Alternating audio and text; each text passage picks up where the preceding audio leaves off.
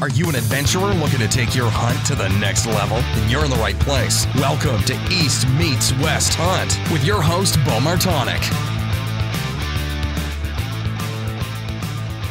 Hey everyone, welcome back to another episode of the East Meets West Hunt podcast presented by onX. The onX Hunt app is your premier GPS hunting app.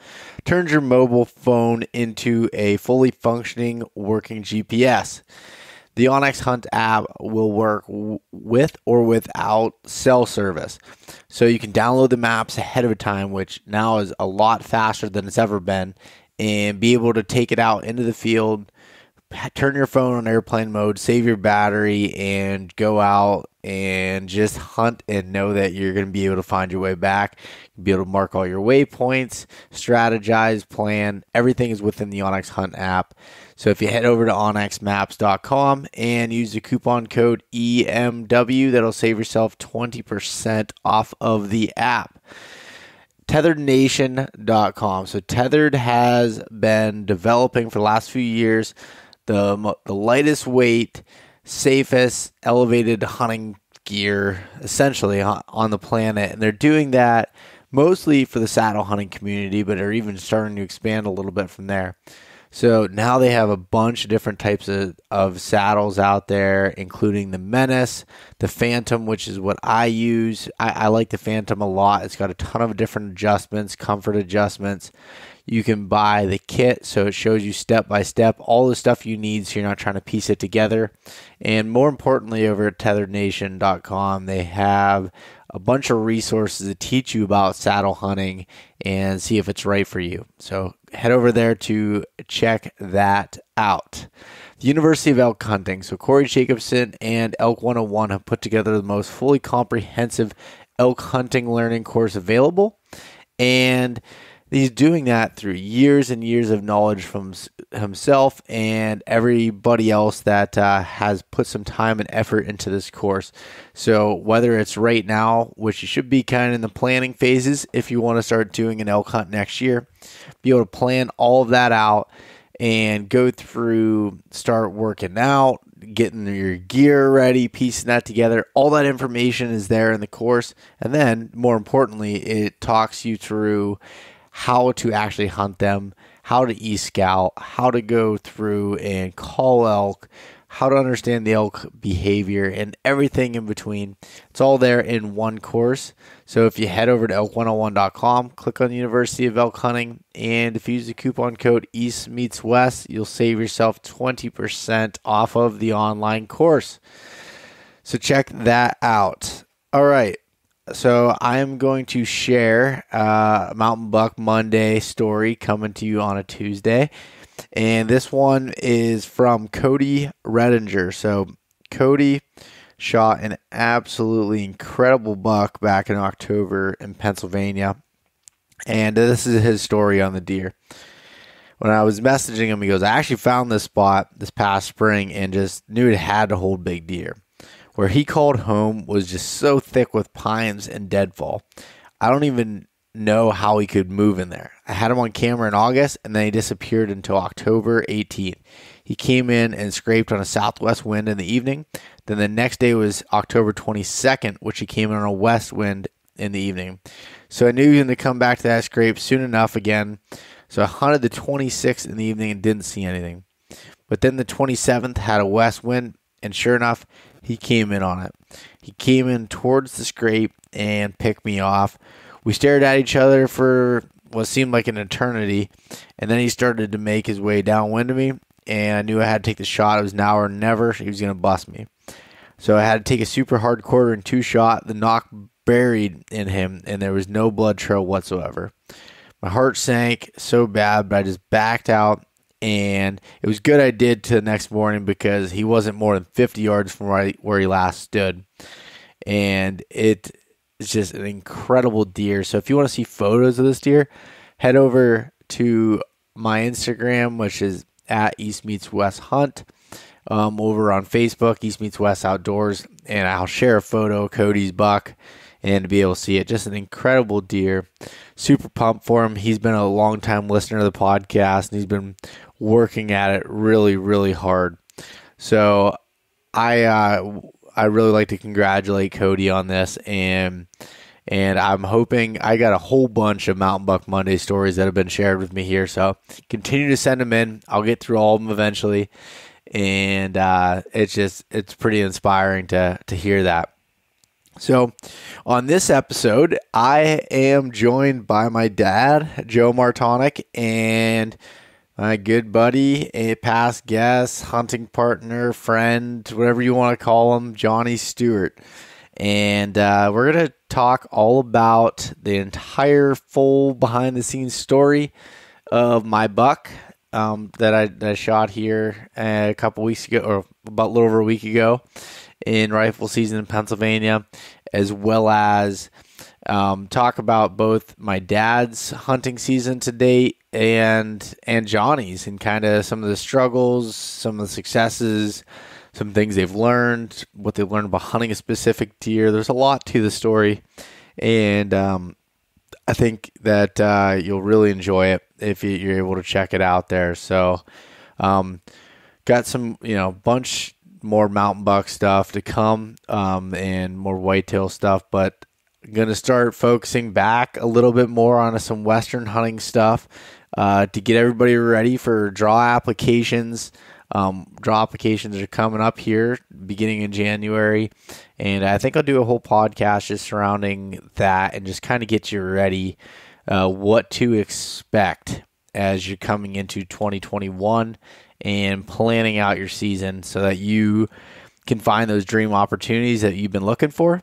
So we'll dive into that a little bit here in the coming weeks. But for now, enjoy this story. I hope you like it, and take care. Have a good rest of your week. All right, we're live. Sitting here with across the bar from my dad, Beau Martonik. Mountain Man Joe. How's it going, everybody? And Johnny Stewart. What's going on, Johnny? Oh, not much, Beau. I'm doing pretty good after that dinner your mom cooked. Yeah, that was some back straps. What was all in that, Dad?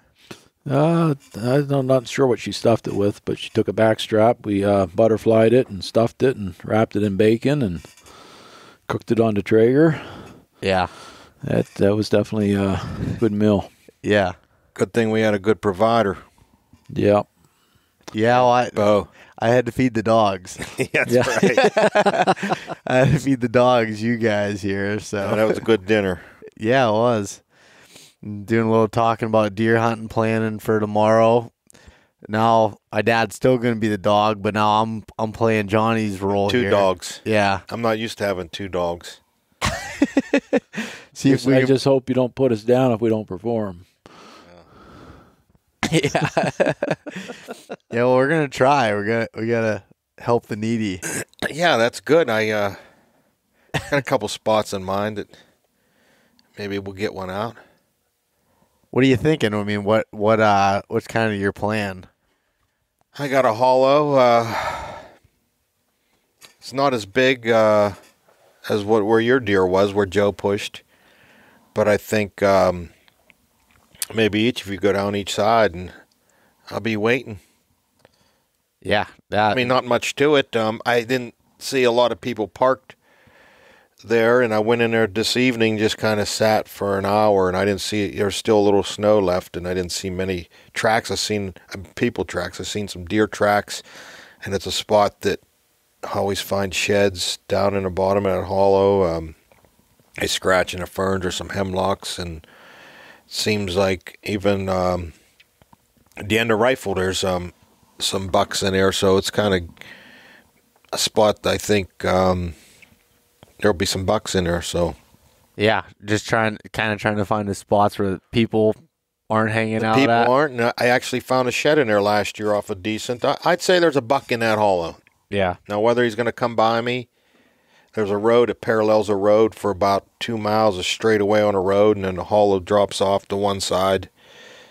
I'd say it's probably 500 yards down, and it's just parallels that road. Nice hollow. There's some hemlock, some thick beech brush, and there's a road on the other top of the other side. So they got the highway hollow kind of parallels down to a creek and another hillside back up to the road on top. And I think the bucks are going to probably stay down low, so you and your dad can start upstream, and I think we'll be all right with the south wind, southwest, and see if they come to me. I'm pretty sure I know where you're talking about. You don't mind if I check some of my cameras? Well, yeah. And if it isn't, you don't mind if I drop a couple, like last. Well, I know you're going to. Like last week. That's all right. Yeah. Yeah, I know how that goes. I said, Beau, Dad shouldn't be that long. He's out there putting cameras in my spot. Yeah. Oh. So I guess before we get into that story there, John, how's your season been going to this point? It's been going all right. I haven't killed anything, but You've been helping a I've lot been of helping, other people. but like me and Joe talked about it, you shoot enough and you enjoy it, you get older. It's like, I'm not trying to prove anything. I like seeing Beau get his deer and my other buddies get a deer and have success, and it's all about the camaraderie and having your buddies. I do a lot of hunting myself, but get a couple guys together and hunt. It's like, now if there was a 175-inch deer back there, Beau, I wouldn't, you wouldn't have been back. Okay.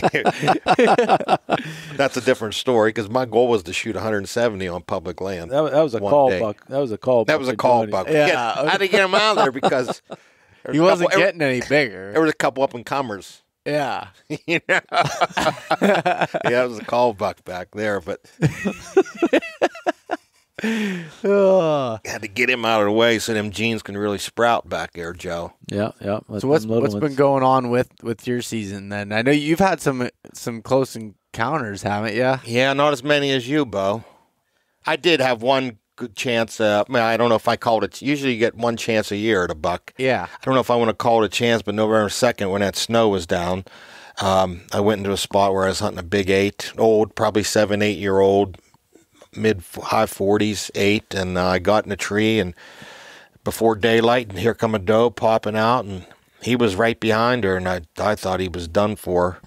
But the wind shifted, a little swirl, and hit him in the face. He snorted and took off, and I actually had a hawk 10 yards from him, so I'm wanting to hope and say that, the hawk spooked him. He was with that doe, but he probably caught a whiff of me. Yeah. But that was November 2nd, and actually Greg Litzinger was out that week. And he had hit one, actually, where Beau shot his deer. We put him in a tree, and he hit one. We never found it. It was took a step when he shot it 20 yards, hit him in the liver, and it went to lunge after a doe. Yeah, the doe was there, and you were up there that night. We hiked that night. At first, there was good blood, 50 yards, and petered out to nothing, huh? Yeah. And, that's when I dropped those couple cameras and started picking up that big 9. Calling your dad, hey, I got a good spot here, Joe. And when Joe pushed it, he checked the camera. Yeah. But so Greg redeemed himself. We went to another spot, and he shot a good deer. He hunts hard. I like hunting with him. That's the biggest thing, having a good work ethic. Hunting, it's tough hunting, and he don't have the time to be out here. He got about 4 or 5 days, so I was happy he got a shot at one. And another buddy of mine came up and hunted with me for a day, and he shot a 10. Yeah, I saw day. that. Robbie shot one. And so I spent half my season dragging and scouting. There's people out there to appreciate But that. they appreciate. But I mean, it's them call bucks, like you said, Joe, trying to get them out, thin them out. Yeah. But like I said, if I ever was 170, it'd be like, You like this late season, anyways. Yeah, late season. I was out, so that was November, and headed down Ohio. First day of gun. Spent about 2-3 days. It was rare to have some snow out in that area. I did some tracking. I jumped a big one, and I passed on 120-inch 10 there the last day, and so every hunting season's good. I mean, as long as you're not working. I mean, whether you kill something or not. And I always say, if you don't kill nothing, you get to hunt all year. Yeah. But so that was mainly my season, and it, tomorrow's the last day of PA. I come back up to drop some cameras. I did today, and in case my dogs don't put one by me tomorrow, I'll put them down, and I'll have to go stand hunt, after Christmas, muzzleloader or bows. Yeah. I'll put some bow drives on for you. Yeah, that you never know. Yeah, when I'm shed hunting that area, I can push it. Hey, we did that one year in Ohio. I said, it was because you can go hunt till February. Yeah. I said, we got tags, you guys shed hunt. Yeah, I was down. Bo was, Yeah, I was there for that. Yeah. That was funny. It didn't feel like it was still hunting season. Wasn't it warm? It was, yeah. It was like almost 70 degrees in February. It was like end of January, beginning of February, something, Southern Ohio. You're still walking around with your bow, and we're shed hunting. It felt shed weird. hunting. Hey, Bo, I was like, slow down a little bit. I don't know if Johnny ever puts his bow down. I don't. I think he carries it all year. That's what I said. That's the only good thing about not tagging a deer is I get to hunt through the whole season, but it hurts my pocketbook. Yeah. Yeah, because you're off work. I'm not making, but I have issues. I'm going to spend all this money. I'm going to start when I get back to work. I'm going to be in a hole, but I'm like, I had to hunt because I got problems. But yeah. So you got one more day here in PA, and then are you going to go back down to Ohio or anything else or what? Iowa. I got a late season tag, so I'm going to go out before Christmas, drop a bunch of cameras because it's after gun season, and maybe hunt a day, but just mainly drop a pile of cameras, head back home for Christmas, then back out there maybe January. Same thing, they kind of get calmed down, I think, after all the gun season. If you got some cold weather, they got to feed, so I usually have a chance at one. Yeah, you normally come back with something out there. And you're like, everyone talks about drawing every 4 or 5 years in Iowa. You seem to get a tag almost every year. This is my 4th or 5th year in a row. I'm actually hoping one year I don't draw, so I don't have to go out there every January, because I got to go out there and I got an Ohio and PA tag still in my pocket. It's like 3 states, so but I got to go out there. But it's like, it just kind of puts a lot of stress on me. You got 3 tags, and my old lady's like, when you going to get us some deer meat? Seems like everybody else gets deer but you. Shit. And Dad, you've been done for quite a while now. Yeah, I think I tagged out November 9th. Yeah. But it was a long season, even though not as long as what you guys had gone through. But no, I had a lot of, I wouldn't say a lot of activity early on, but there was definitely some, a few days where I didn't see a deer. But I think it was the 3rd week of October, I passed on a decent 10 that thought probably would regret. And I mean, it's actually bigger than the one I ended up taking, which was an 8-point. And then later on, I had a couple of encounters with some pretty good bucks, but yeah, it was a long season as far as with the not getting the activity that I expected to see or was hoping to see anyways. I would say this past year had a decent antler growth with the winter we had the year before. It seemed like there was definitely some larger antlers out there, and I was hoping to hold out for one of them. And so, like I said, passed up on some opportunities earlier that maybe other years I would normally have taken. The day I did shoot mine, I had sat up on a hemlock scrape in a creek bottom, because that was when it was warm out. I think it got close to 70 that day. Yeah, I think it was over 70 that day. Yeah, I hunted in the morning, didn't have any activity or any action, and I just went back to the truck, ended up relocating. I think I didn't have service in the morning, but I think I texted you when I got service and told you where I was going to head down this bottom, creek bottom. I figured it got to be cool. That's probably where we're going to at least hang out. So I headed down there and set up on the scrape, and it's a very closed up area as far as being able to see. I can only see 18 yards in front of me. I mean, my shot's going to be between 12 and 18 yards, and the opening's only maybe 20 yards wide. And so you got to be on your toes. And they, in the past when I see bucks there or deer come through, it's like you see them, you don't hear them because it's so quiet with the hemlocks. They don't. And then the crick flowing. Yeah, and there's a crick in the background going, and that makes for a long day. You're like, oh, you're on that. Always looking this way. That you got to be ready. Is that the one that you climb the branches up to? No, that was the one I was in the morning. Okay. No, this one I actually have sticks going up to. But I'm sitting there, and I think I got in the stand around 2:30, and I do some blind calling there because you can't really see. So Yeah, that makes sense. Yeah, and so it was probably getting close to 3:30, and I just did a grunt sequence, and all of a sudden I hear tink, tink, tink, tink, tink. I could hear tines going off branches. Ooh. And I just went to full draw.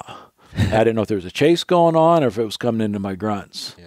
And it come popping out in the opening. I had a side view of it, and had a good friend. I'd pulled the card before I got in the stand, and there was a good 8-point in there that was probably 18 inches wide, and a couple other bucks that were, about that caliber, and I didn't know which one he was, and I just got a side view of him, and as soon as I stopped him, and I just drilled him, and you get up to him, it's like you already had a little bit of ground shrinkage. But it was definitely, I was very, very happy with it. I would do it all over again. It was a longer season than. Yeah, the weather wasn't great. No. Now, did you through that? You shot yours on a night, Joe. How was your rut activity through November? I had some action. I mean, not as much as I was hoping to get. Like I said, I had days where I sat. I did probably, I bet you 7-8 all day sits. Yeah. Up until this point in time. Nothing straight in a row, but where I didn't see a deer. Yeah, me too. And then there was other days where you like I said, I passed on the 10, and I think it was the third week of October. That any other year I probably would have drilled. Yeah. Or at least shot at. But I think that the thing is when you're hunting some of those deer and you're hunting those spots where other people aren't, you're in such thick stuff a lot of times. You can't see very far, and there could be deer. You could be walking 80 yards from you those days. You weren't seeing any deer, and you wouldn't even know it. Yeah. But you have a good chance that at some point, if you're patient enough, that one of those big ones could come through. Well, actually, that morning I didn't see a buck, but I heard a chase go on, and this thing did everything from grunting to roaring and popping and just carrying on, just out of sight, and I could not pull him off that doe, and I could hear it crossing the creek a couple times, and it was just unreal. It was real deep, so I knew it was a good buck. It had to be a mature buck, but I could not pull him off of that doe to lay eyes on him. Huh. But that was probably, I had relocated. I was probably maybe 2 miles down the creek where I ended up shooting this one, which I filmed the same deer on both of the scrapes. So definitely within the realm of possibility of that one making it down there. But yeah, it was. It was a decent year. Learned a lot. Ran a lot of cameras. Picked them up here right before bear season, and got a lot of intel for next year. You got more? You got any more cameras out, Joe? Or yeah, I left about a half dozen out. So you got any? That's what I always want to know is what you got on the radar. You got some big ones for next year on the radar? Yeah, I got a couple out there that I'm hoping to make it through. What's big for Joe? Like 50, 150. Well, I wish. I wish. No, I don't. No, I might have one that in the mid 140s that. I didn't have any super bucks this year on film. Yeah. But it's some of those sheds we were looking at here prior to getting on the podcast. I mean, that's once every 10, 15 years I get a buck of that caliber in the areas that I hunt. Just browse bucks. The age, though, I mean, like that one probably died of old age. But no, I mean, I got some in. Hopefully, they make through that. Upper 120s to mid 140s. But some old deer. Yeah. I've been filming them 4 or 5 years now. I got sheds from some of them for about that many years. Hey, do they like them deer? Do you find them older deer? Do they kind of stick to the same area as far as not home range, but where they? Because I know the couple bucks that I up here would film. Maybe they were 4 or 5. I'd catch them, and I'm going to catch them here next year. Never see him, and like the particular 8 that I had under me. In archery season, I couldn't get a shot. He caught a whiff of me. I had him half a mile away. I'm thinking a couple years ago, 4 years old, and I know he made it through. I said, well, I'll just hunt here next year. I'm going to smoke him. He disappeared, and then 2 years later, I pick him up. That was like 3 or 4. Pick him up in his creek. Now he's kind of staying at 7, 8 years old, staying in the same place. I think at that age, but I find like 4 or 5 3-year-old bucks, I'll catch them next year, and then they disappear. I think they keep moving around or something. You know what I mean? There's them old bucks that you're getting, you thinking they're going to be. You're like, he'll be hitting his scrape, or he'll be here next year. Well, I think sometimes they get pushed out of the area, and I don't film them for a while, like you're saying, and then they might pop back up a couple years later. I had a buck that his home range was probably over the years I was filming about 4 or 5 miles, as far as where he had moved to. It's not uncommon, though, where I might film a buck during the summer, and I don't pick him. When I start picking him up on scrapes, it's a mile and a half, 2 miles away. Yeah. And he seems to stay in that area. Stays in that area. And I don't get him no more in the summer where I had him in those areas. I mean, they definitely can travel. I mean, I was telling you that story, many years ago. The one got killed 6.5 miles from where I was filming it, and that was as the crows flies. I mean, I don't know which path he took or what he did to get there, but when Beau got his, I showed you a picture of that one I had on. Mm-hmm. He's probably 170, 10 point this summer, Mineral Lick. He'd been there for 3 years, and like, Joe, I don't know where he goes.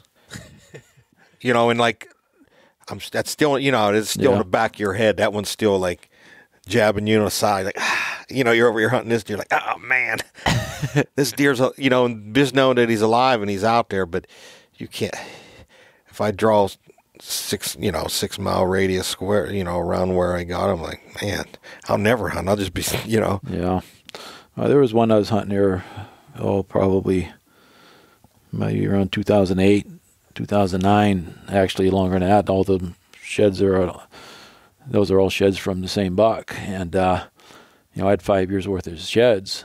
Wow. And I had, I bet you, a dozen cameras within a 1 mile radius on all these different scrapes. And I only picked them up on 2 scrapes. Yeah. That was it. Uh-huh. And I never laid eyes on them. I actually killed him 4 different times, but it was the wrong deer. Yeah. Yeah, I mean that. Beau's was talking about how he targeted one deer this year, and yeah, you can get caught up in that. I wouldn't say it's a rut, but it kind of is, because if you end up shooting the wrong deer, there's actually some disappointment at first comes across you. Mm-hmm. But then it's like kind of relief, like, okay, it's over. We'll try again next year. Yeah. Well, like I had the deer Beau got, I had him on it. I put it on a scrape. He was big scrape on that point. And I think October into November, he wasn't on there much. He hit that scrape, and I put Greg in there, and he hit the one that we couldn't find it. And that was early November, and I'm talking 4 or 5 weeks go by. I don't get that Beau's buck on camera. I was like, Greg, I call him up. You sure you didn't hit that big buck with them big long brow tines? I said, because he ain't on my camera anymore, but he just quit hitting that scrape. He was living there. He was. I bet he was bedded with 200-300 yards from that scrape. He just didn't hit it. Yeah.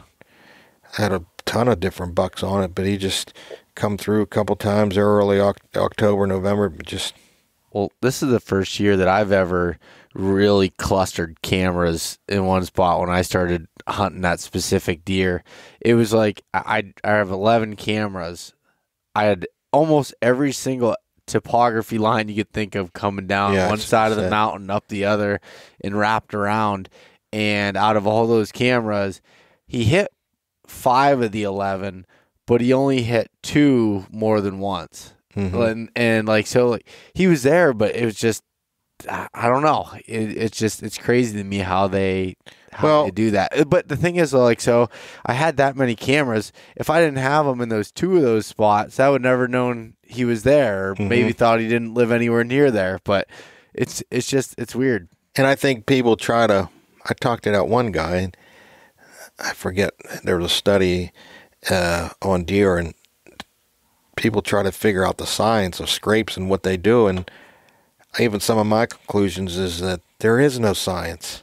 Maybe you don't feel like scraping. Maybe you don't feel like smelling another. I don't know. It's just like sometimes my philosophy on rubs. I know back in the day when I was younger, I hunt a big rub or man, he got this spot rubbed up. It's, 10 rubs in, 100 square foot area or something. I'm going to hunt here. And I hunted rubs so many years, maybe they were, I thought, my thinking was like, oh, this is his area. He owns it. He's coming here. But I think in the last 8-10 years, I run trail cameras on places I'd find this cluster of rubs. I put a camera out, and I never get a buck even come through, the one that made it. Just like, and I said, you know what if he, you're getting October, his testosterone's up. What if he, the light that they need to makes his testosterone jump up. Maybe he's just aggravated and he just wants to rub trees, like to get some aggravation on that. He might never even come back there. That just might be like a spur of the moment. Maybe he sees another buck or a doe and maybe he gets horny, or maybe he wants to fight a buck and he just rubs a bunch of trees to show some dominance. And maybe it was just a place that he walked through, his name in his home range or something. Like you can put a lot of, time into hunting rubs when he might have just been pissed off and rubbed a couple trees in that whole area, and then that's that. Well, and then when you go through your photos, I mean, you might have this good buck on there, and it's once every 2.5-3 weeks. Mm-hmm. What's the chances of you being there the next time he comes through? Mm-hmm. So there's a lot of you don't. There's a lot. I try to focus on like does and cover. I think a big rub will tell you that a deer's there. As far as I'm not saying a deer won't have a rub line or something like that, but I know even some of these rubs that I find are. I find them in areas, some big rubs in areas that I feel like that buck. I feel like if he's in an area, say he spends a lot of time in this area, so his scent's there and all the other deer smell him, see him, he's here. I feel like he don't have to rub a lot, because a lot of times you find when you're in bed night, you might not be rubs because he's there, scent's there, they could see him.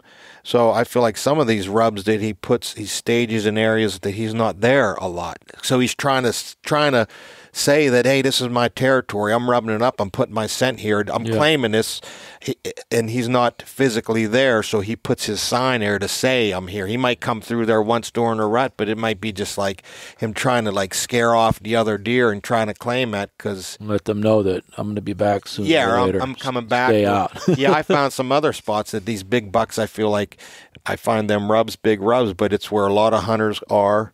Maybe a good spot where some does, and I run cameras on these big rubs, and he, I feel like he makes them just to let the younger deer know that, hey, I'm still the man here. There's my scent. That's my rub. But it might be a spot that a lot of hunters hit, and he won't even go there. But he comes in and puts them rubs there and say, I'm still the king here. Yeah. Just to let you know. And I did that this year. I found a cluster of them rubs. I found at shed season. I put the camera on them rubs, and I never got the deer that made the rubs. I still never got him. I don't think he was easy 140 inch or plus, just the size of the rubs. But I got a guy on my camera. He's standing at rubs. He looks up. I'm like, what the hell is he looking at? And I looked. He hunted in a tree right there above my camera. Did he really? He's seen it, but and that's the typical. Go hunt them rubs because there's the sign. But that doesn't mean that buck's coming back. And there is, I guess, a little different side of that. Like this year, I've never hung a camera on rubs before until I found this old signpost rub. It looked like it's been hit year after year. And I took that forehead gland stuff I spray on the scrape branch, the BF BF gland. Yeah, Well, it's buck fever synthetic. Yeah, it's buck fever. Yeah, synthetic the forehead gland. So I'd spray that on the rub, and I send you the video of that buck just shredding it. No, I didn't. That was one of those Big Tens, just absolutely going up. Is that right? Oh, just smelled it. He smelled it, and so throughout this year, every time I go back to check that camera and refresh that, I'd have that buck there within 24 hours hitting that again. Is that right? Yep. That's cool. Hitting the same rub over again. And I sprayed it on. I made like a mock scrape on the same tree. It was a little hemlock that he was rubbing, and made it underneath it. He'd be back in within 24 hours to hit that. That's no joke. That's pretty wild. I haven't had that before, but this was like an hourglass signpost rub. You could tell this deer's been using this for years. That was his home.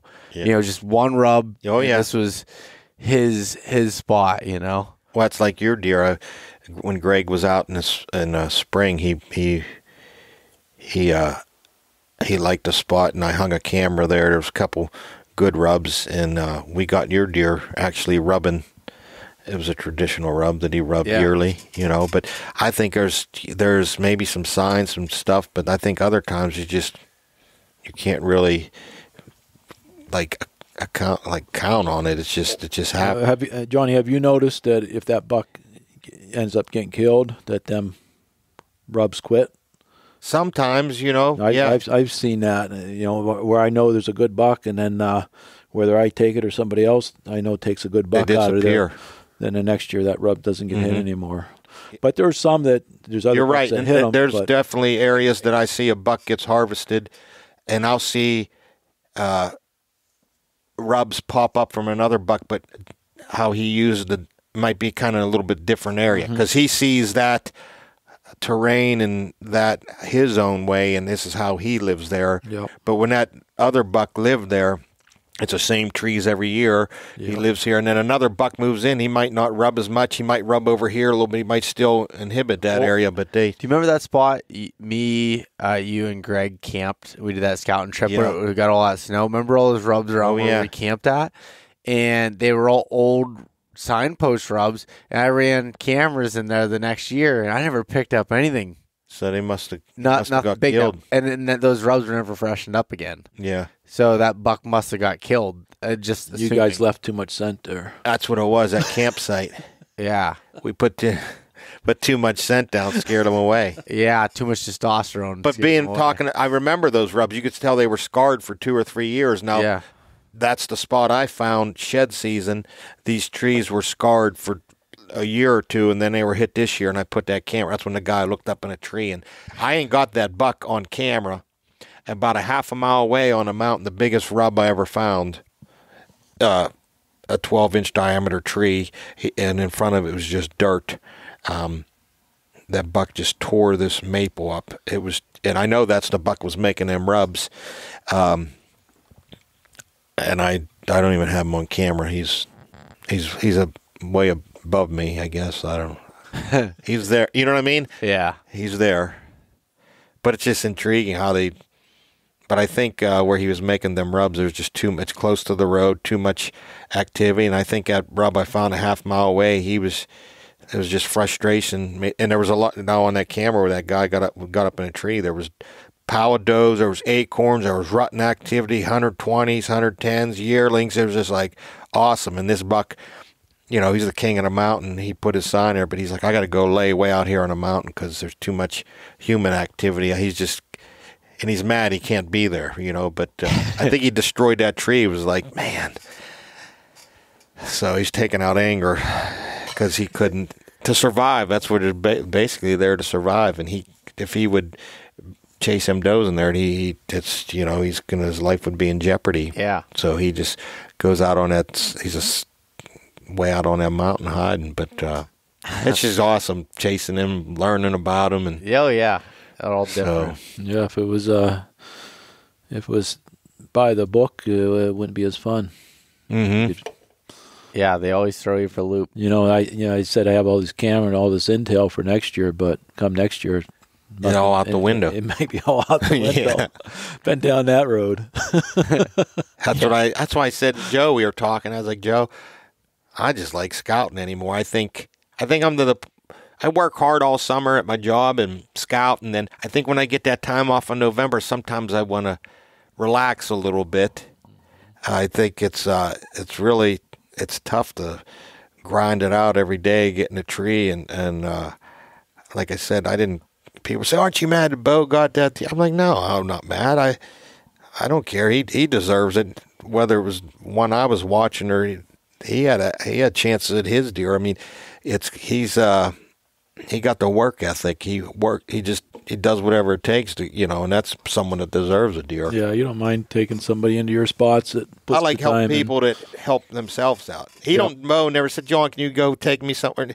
He don't need me to get a deer. You don't need me to get him a deer. And it's like, hey, let's, it's sometimes nice during gun season to get together and hunt with our people. And yeah, I mean, it didn't really matter if I got that deer or not. It was just fun hunting a different area and hunting with, buddies and everything else like that. Because all archery season, we always hunt by ourselves and everything else, and that just makes it nice, But the scouting is what I enjoy doing anymore. It's like, but like I said, if there was like some big monster buck, I'd maybe be a little different. But you may push me out, may push me down the road a little bit.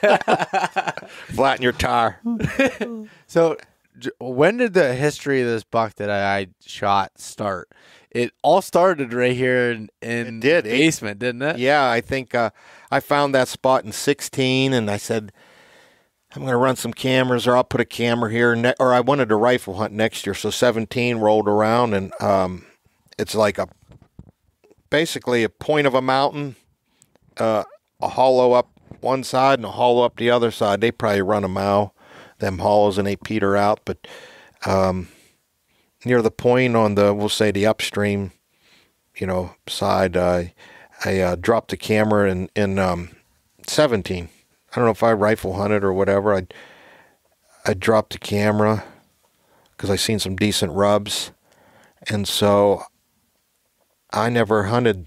It was rifle season. I dropped the camera. I seen some decent rubs, and I didn't go back till 18. I left that camera for a year, and I went in in 17. Let me rewind that. In 17, when I dropped that camera, I went up the hollow, and I got in them hemlocks where you seen them beds, Joe. Mm-hmm. Remember you said that was a good spot. In 17, I went up the hollow, and I jumped a big buck. It wasn't this one. And he ran directly away from me down a hill, probably 140 class. And I'm trying to score him instead of like just shooting, because he was directly away from me. And then I'm like, oh, yeah, that's a shooter. I took a shot. So anyways, that was 17. Had the camera, missed one. In them hemlocks where Joe pushed.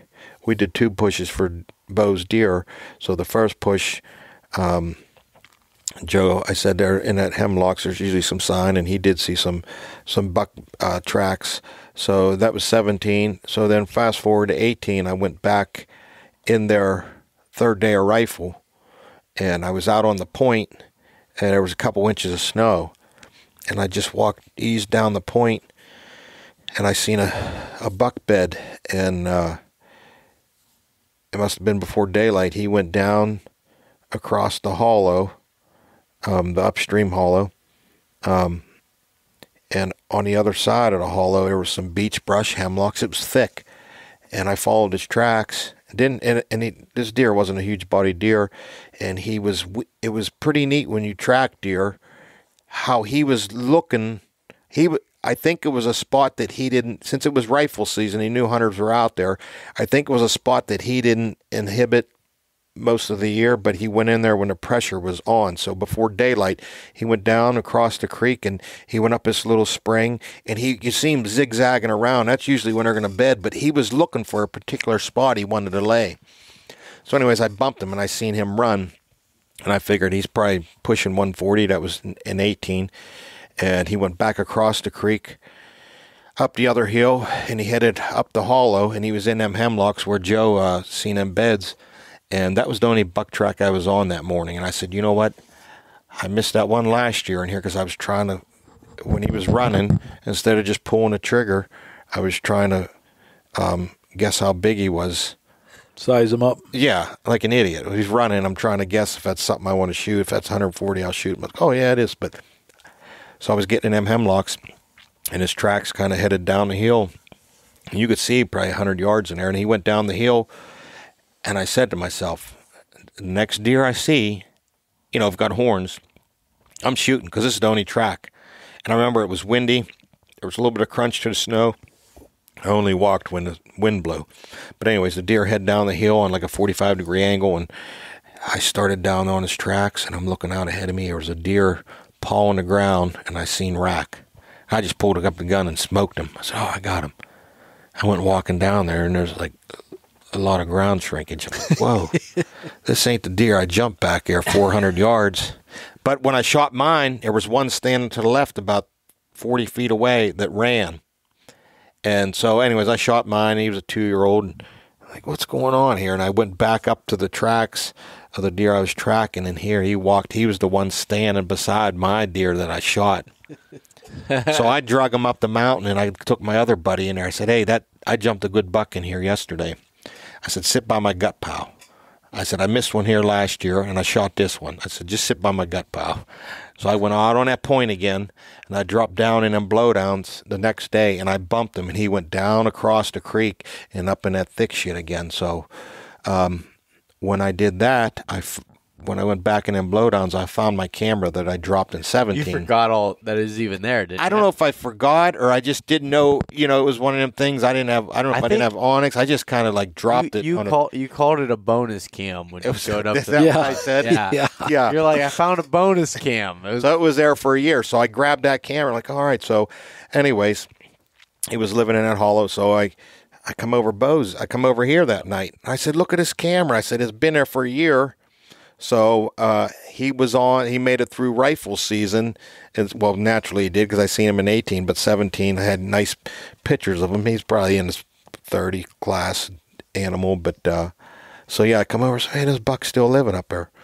So that was 18, and I think maybe I dropped the camera there later in 18, and I got him in 18 on that point. You had pictures of him where you were setting up. Yeah, when we set up for that. I shot yours. The buck. Yep. You were set up about 300. We ended up being about 300 yards above apart, me. Right on the point of that mountain.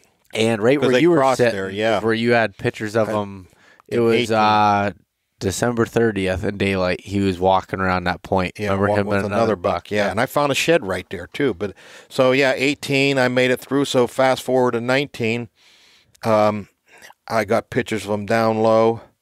There were some oaks down low, and he put a decent amount of size on in a 19, and I never hunted there. I tagged out last year, and so when Greg Litzinger came out, spring turkey, I said, let's go up this hollow, let's shed hunt. I said, and I showed him the one there. It was probably 145, pushing 50 maybe last year, and he found a rub in that hollow, the upstream hollow, and he said, man, I want to run a camera here. We can kill this deer here, So he couldn't come back out in the fall, like September, so I went and put a camera on that rub for him, and actually Beau's deer was there October 9th, and then he was there on the 17th rubbing that rub. Yeah, daylight video. Too. Yeah, daylight. So so the downstream hollow, on the other side of the point, had some acorns. So I had a cell cam set up over there, and when Greg come out in November, I said that upstream hollow, it's more browse, some blowdowns. I said, but that downstream hollow, it has some acorns. I'm getting a lot of bucks in there, and there's that big one's in there, and it was on that scrape. So anyways, he went up there, what was that, about November 3rd, 4th, I can't remember, and he hit one. And that's what we were talking about earlier. We tracked it, couldn't find it. It took a step forward, and so he ended up getting another one somewhere else. And I actually didn't get the deer on camera on that scrape since before Greg shot his, and that's why I called Greg. I was like, "Sure you didn't shoot that 150, a big long browse?" No, I didn't. It wasn't. I said, I ain't got no pictures on him. Where he's at? And like we said, it was on that scrape. So fast forward, rifle season, the day before Beau got his, I was in upstream hollow, and I picked that camera off at Rub, and that buck was there October 9th, 17th.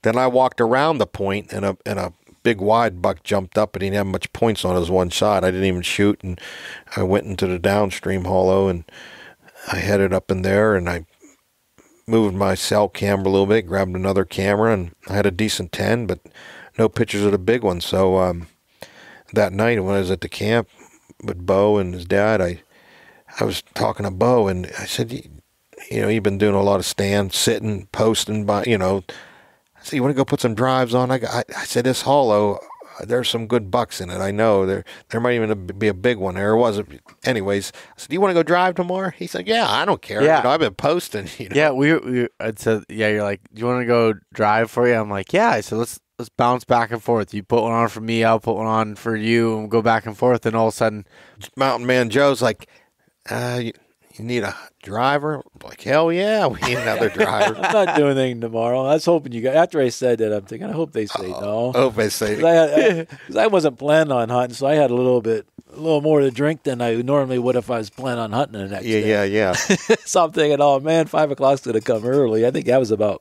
11:30. Yeah, but we didn't get up that early though. No, well, I got up at 5. I was up at 5. I mean, I wasn't. Get a little older, you're ready. But them cameras I grabbed the day before had a couple bucks like out. They were heading up in the hollow, further up in about 9 o'clock. So I said, I want to push them out of there. I want to push them down the hollow. So I said, it'd be better maybe if we get out there about 9. And you guys met me, and we pushed the one hollow, which is the upstream one, had the blowdowns, and that's where I told Beau, I said, I took my saddle, my sticks, and I climbed up in that tree so I could see draw. Seeing them blowdowns. It was that's a big hollow. That's a big hollow, and I hollow. think that hollow can definitely produce. I mean, after I did it once, I think I would change some things up. Well, we had a little miscommunication with my eyesight and reading text messages. Yeah. I thought you said drop down low, and here you said you were dropping down low. He's got no excuse. He's got his text message zoomed in. So. I seen it. The letter's about 4 inches tall. But he had the one deer run down. Yeah, it had to. Well, that and I said I was going to drop low, and he thought I told him to drop low. Yeah, keep it going. And so yeah, we didn't do any good. And it was just to it's kind of out of the way just to get set up on it. We took an hour, and then to get up out of it. I'm glad it didn't go good. Yeah, but I thought that buck was going to be living in that hollow. Yeah. Where, but I'm sure there was one definitely. That probably was a 170 that I jumped there, didn't see. Yeah. How many want to go over there tomorrow, try it? Hey, whatever, we can do it. But so, yeah, then we got out. It took a while to get out of there. I said, that other hollow downstream, they both parallel each other. We almost decided not to do anything. I was filling you guys out, and I mean, there's only 3 of us, and these hollows, it's just a mountaintop with 2, they parallel each other, the hollow on this side and this side, and they're about a mile long. And so we did the one. I said, we could do the other one. I said, we can maybe go out on a point of that mountain, and Joe, you can kind of do your magic. I don't know. I said, it's Drop up some to cameras, you. do some scouting, do some shedding. Well, Yeah, Get a backpack full of cameras. I mean, I was optimistic more when we sat down than I was with the plan, because like after doing that other hollow and realize how much land there is between us, and I mean one person that those deer could loop around him before he even knows what's going on. Oh yeah, But if you got a driver like this, he ain't letting them get behind him. No, I mean he's like a deer himself. Yeah, he's playing defense. He's always blocking to make sure they can't get out. A whole flock of deer come out of there. Yeah, that 1 mile drive. That 1 mile drive was 10 miles on my boots. Yeah. Joe said, "Man, that's a long way. It's about a mile." I was like, "Wait." He said, "You want to shorten it up?" No, you can handle it, Joe. But the good thing was, like, there's just so much that can happen where them deer can escape before I get them to you. I said, well, the one good thing is out on that point, if they want to run around the point to the next hollow, that point was really open. I could see 250. Yeah, that helped us. Well, that was a perfect win for that drive. Oh yeah, it was because it was it was a northwest wind, so it was coming off, and where that deer was bedded, I mean, makes sense from if you think of how deer is supposed to bed, from the standpoint of off the points that with the wind coming on. I mean, everything was as perfect as it could be with it. Well, I never seen him. I never seen him when I jumped him, but I wasn't moving extremely fast, and I really don't think he winded me. I think he's seen me before I seen him. You or heard you, yeah. I think he might have heard you. Yeah, it could have been that too. I don't know. I was pretty stealth. I don't know. Yeah, maybe. Might have heard. Joe had to. It might have heard me with. Joe had to slap the deer in the butt to get him moving. It might have heard me setting that camera up. Beeping. I think what happened was that deer was blind and deaf, so he walked up and he hit it right in the ass. Actually, I mean, being you said that, Johnny, I did see it bedded down. I walked up to it. Grabbed it by the horn. I thought it was dead. Yeah. I was getting ready to, here's a nice dead head. Yeah. And then all of a sudden it picked his head up. Ooh. So I said, oh, okay. I think, slapped him in the ass. Get moving. Yeah. And it started going, and I caught up to it again. Bumped gave into another a couple smack. trees because he couldn't see. Yeah, gave him another smack. Blind. Then when he started shooting, I had hit the ground because I was like 10 feet behind it. Yeah. But one of the things that I thought was interesting when we went off on that point where you were set up just over the edge from the top, and that spot looked super good because you had that steep hill and then there was that slight bench that wrapped around, and I'm like, and there was a big rubs there. That's where I had a picture of him in 18. Yeah, in 18. And I knew he worked around that point. Well, you've seen some deer. I pushed some to you. Yeah, two doe come up in a spike. Big old mature spike. Sure it wasn't just the brow tines, Johnny?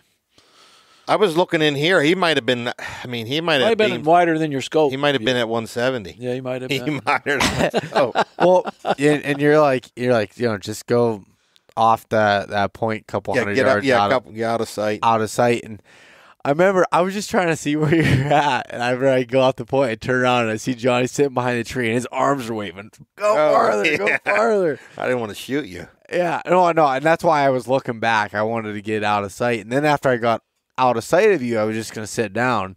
But then I started looking, and the way this terrain laid, there was a couple mini benches that went down, and I realized I had a couple gaps where I couldn't see down over. I'm like, if I just drop a little lower, I can shoot uphill, but it's still not angled toward Johnny because I marked where you were at on Onyx.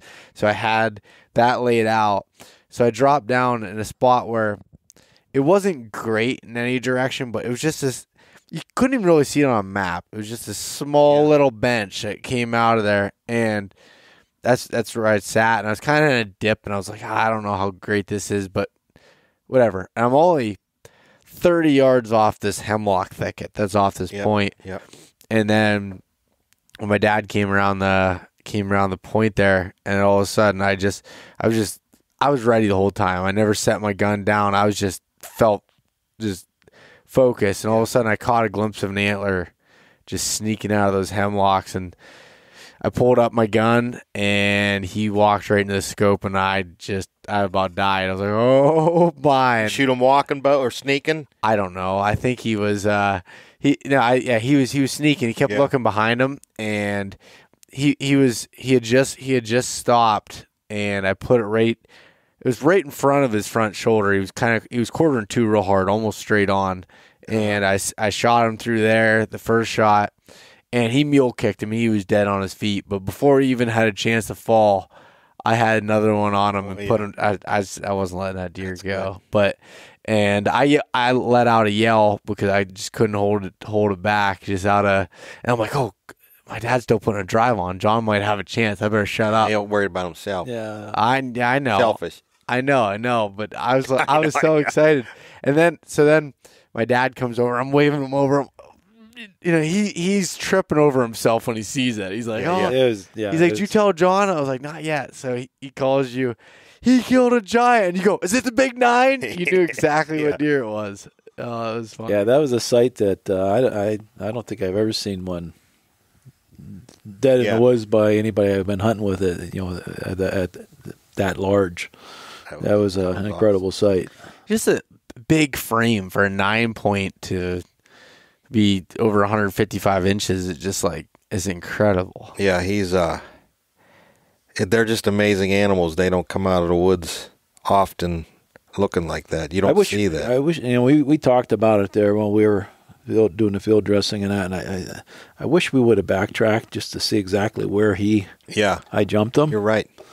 It would have been interesting to note, where was he exactly, Yeah, and why was he laying there? Yeah. And we talked about it. Just we were in the moment at that point. We're like, let's get him off the hill. Well, we got beer to drink. We wanted to swim. Yeah. No. Yeah, this is where I said, I'm gonna cut him up. We're gonna pack him out. And John's, we don't need to pack him out. You want to sit around, look at a deer when you're drinking beer. Deer parts. You want to see the whole deer. You don't want to see just the head there at the end of the night after you pack out the meat. I'm like, well, I was like, all right, what are you thinking here, John? I don't want to go up over that hill dragging this thing. You're like, well, we'll just go down across the creek. Yeah. We'll just go down across the creek. Me and your dad will get the vehicle, and we'll meet you around. You drag it down off the mountain, and we'll go down to the creek, and we'll cross it. So you guys go up. I trusted you, and we go down, and I get the deer down there, and it was a pretty easy drag from the standpoint it was downhill. 45-degree angle downhill. Yeah, it was steep. That deer was pushing me half the time, and then it would get caught on stuff, and I'm trying not to ruin the cape and get him down to the creek, and you're there, and I'm like, oh my, this is bigger than so me and Joe went up on a point and way at the base of the point, not out on the point, but way in. That's where our vehicle was. It was a hike, Yeah, it was a lot further than I thought. That's about as long as my drive was. It was probably a mile. Yeah. I bet you it was a mile. And then we drove around on the other side of the creek. And from the creek to the road where we parked was 300 yards. And there was a hell of a... Yeah. It's about... And Beau's like, nobody had waders. Beau said, in the back of my truck, I got them cheap waders that you used. Those ones I took to Alaska, luckily I never needed them because they were brand new, first time across the creek leaked. Yeah. So I grabbed them out of the back and we went running down and Joe stood there and I said, well, we could see Beau across the creek. I said, well, I'll put these things on over top of my boots. And as soon as I started, it's probably, how wide is that creek? 60 yards? It is more. Yeah. I bet it was close to 70, 75 yards across. Yeah. And I thought you were going to get about 10, 20 yards into it and have to turn back because it just kept on. It was fast. Deeper. Well, you're telling me it's only up to it's only going to be up to your knees. Pretty soon you're up to your crotch and you're holding them waders up. Yeah, just holding it. They're like garbage bags. Yeah, feet. Yeah. I said, my right foot's pretty wet, so I get over it, and then Beau was probably 50 feet from the creek. I said, "Where's the deer?" The deer was 50 foot from the creek, so he got him over there, and I said, "Give me him, I'll drag him." He said, "Don't drop him." I said, because I had the waders. I said, I'll drag him. I said, Beau, I ain't gonna drop him. You know what I mean? He was worried about me losing. Yeah, I'm gonna go out. Well, there I don't know how you would have done that and held your waders up at the same time. You're right. Yeah. So I seen Beau shaking. He had adrenaline because he's still on cloud 9. I said, "Why don't you drag him across the creek?" Yeah. So I said, "Give me your pack and get going." And I swear he hovered across that damn water. I'm like, "Slow down, Beau." He took that deer and he ran. Yeah. Well, I couldn't feel my legs at all. So, like, you guys are asking me if I was slipping on the bottom. I have no idea. It was so cold going across there. but the deer floated pretty good. Actually, it wouldn't have if you wouldn't yelled across to me, Dad. You're like, flip it over. Flip the deer the other way. I wasn't thinking that I would have had the open body cavity. Yeah, towards I the didn't current. think either. Yeah, And then Joe's a little older and wiser. He's like, flip it over so the water don't fill it up. he started. Been here, done that. He started sinking towards the end though. Yeah. Once we got him across, then the bank. The bank's, Oh man. I don't know, what was that, 6 foot? 5 Oh, foot? yeah, just to get out of the river. Yeah, just to get like straight Well, up. out of the creek. Yeah, the creek. Yeah, we were trying to get him out of that creek, and so you're holding on to me, Dad, pulling me up. My legs are so cold they won't even work. And then finally, Johnny, you got on the ass end of the deer, push, picked yeah. up, and we pulled, and it was That was awesome. And I always wanted to shoot one across the creek and drag it haul it across the creek. And fortunately, it happened with a big buck. yeah. We that got some was- good film of it.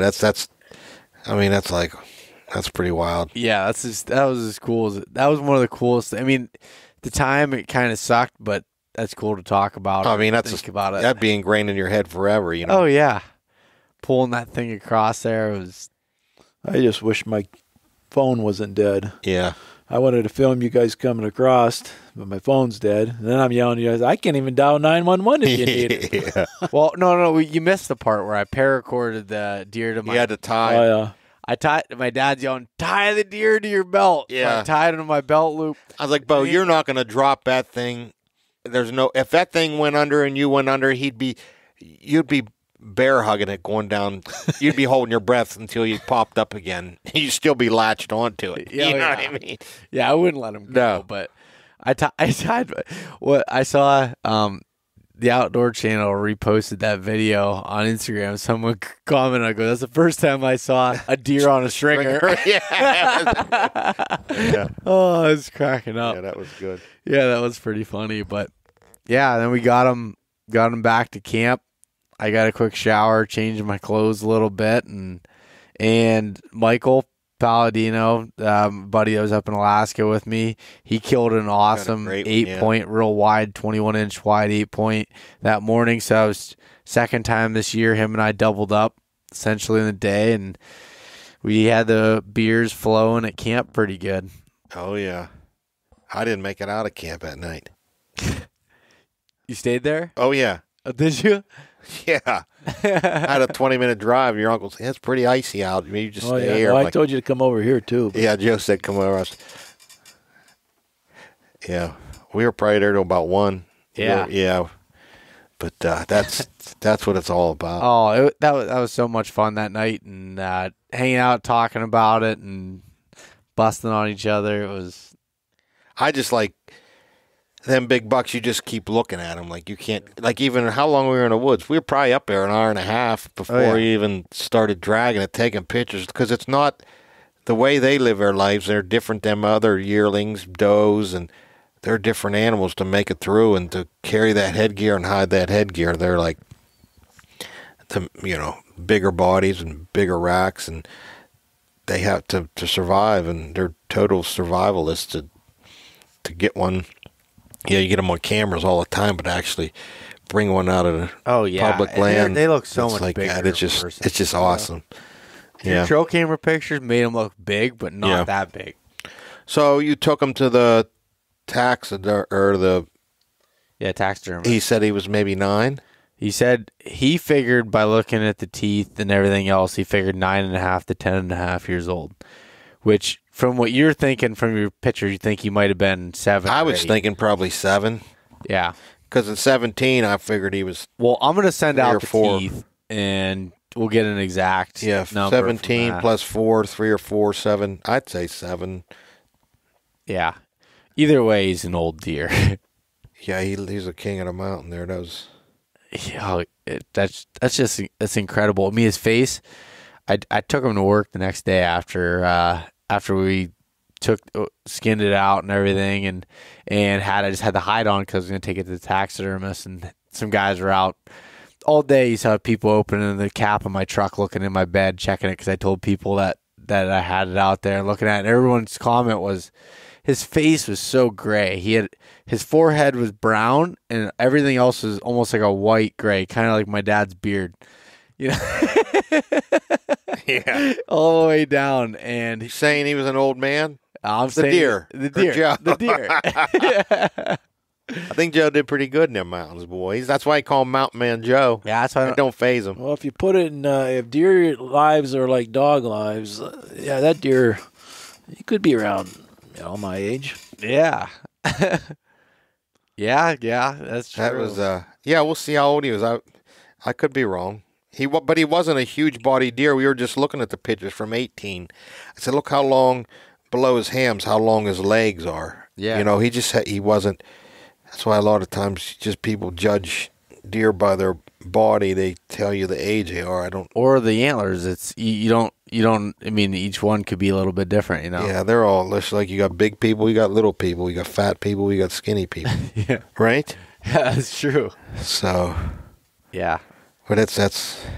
I'm glad you got it, Beau. Yeah, you deserve it. I I mean, appreciate it. He tastes good too. Oh man, yeah, we had dinner tonight. Beau's mom cooked. She did a hell of a meal Fine. on that tray. Yeah. That was good. Whew. Yeah, that was extremely good. Makes it all worth it, that's for sure. Now we're gonna go out and kill you a deer tomorrow. Yeah, I got a couple spots that I never pushed. Maybe we'll hit that upstream hollow. Maybe I'll go get out on that point. I know there's deer in there, and I know no one's been in there. What time you want me to be at camp tomorrow? What time are the dogs got to show up? 7:30. Is that It works. Yeah. push? Like I said, I'm gonna try to head home at noon, so maybe we'll probably be tagged out about 9 or so.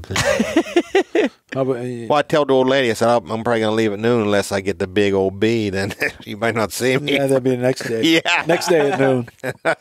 Yeah, Have that's to do a little different story celebration. than that. Another cell. Hey, that'd be all right. Yeah, I'd be totally fine with that. That's what's nice about, like, some of them deer they shoot out in the Midwest, on private land, and that just doesn't mean much to me when you bring in 140, 150. It's like, that's a good deer. But when we bring one out of these big forest bucks and been there for all those years, eluded, they don't get away because they're, people let them.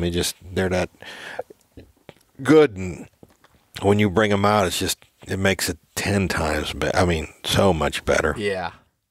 Yeah, that was a satisfying feeling. That was a great hunt for sure. Yeah.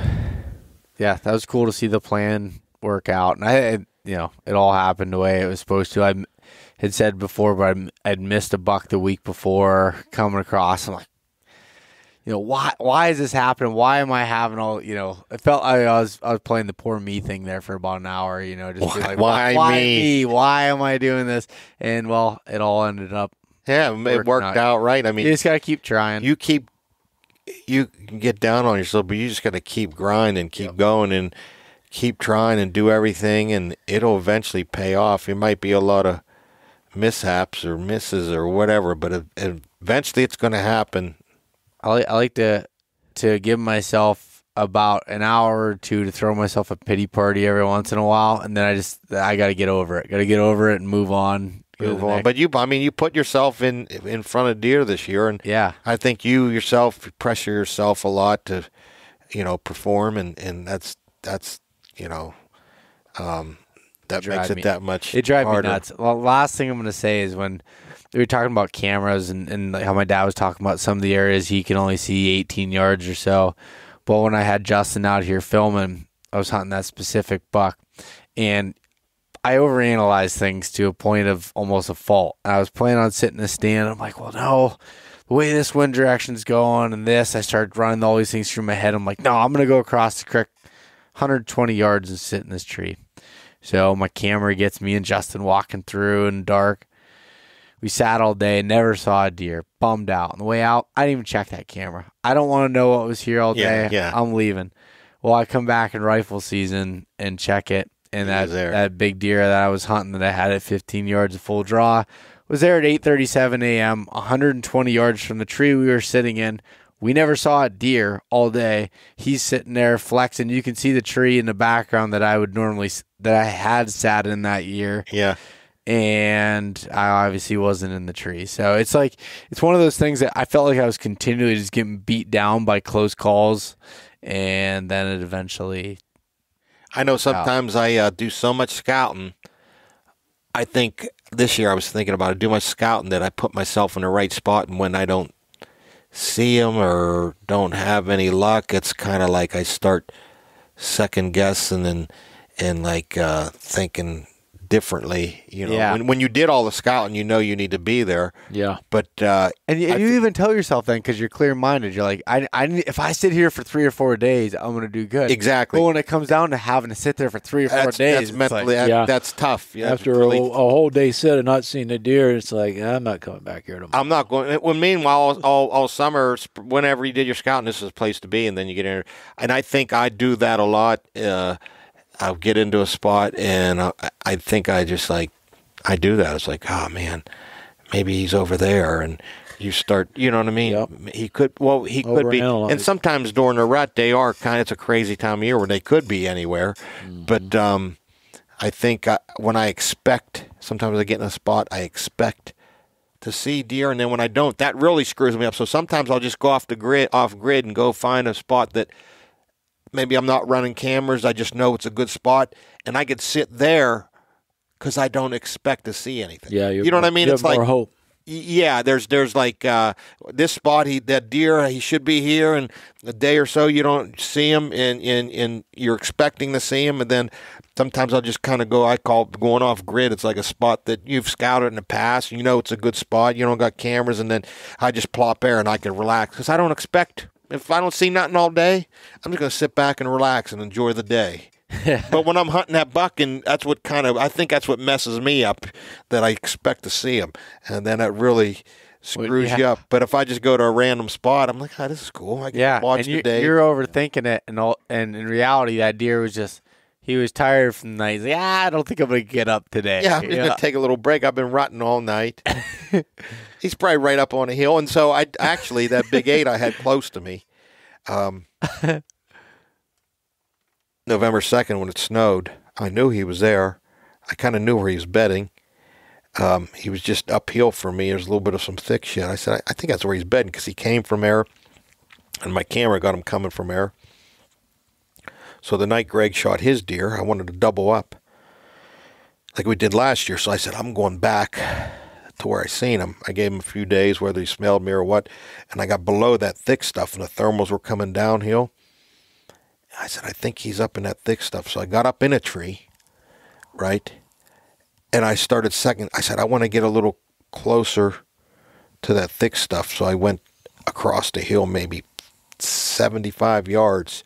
So I was right below that thick stuff, and I got up in a tree there. He come out of that thick stuff. I'm like, oh, here he comes. He come down toward me. Then he turned, and he went over to where I was.